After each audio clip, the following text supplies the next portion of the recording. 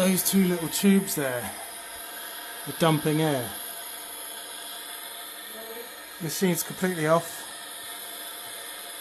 and it's just these two little tubes are dumping air. I don't know if...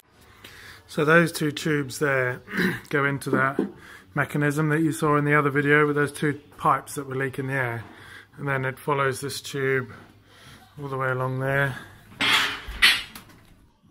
and there, you know, it's coming along here and then into that manifold there.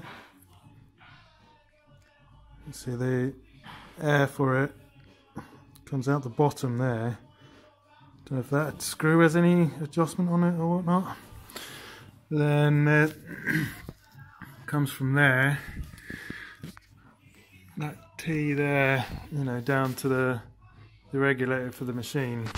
So air comes into there, splits, comes down here, splits, and then that line comes here, and that actions the ram arm.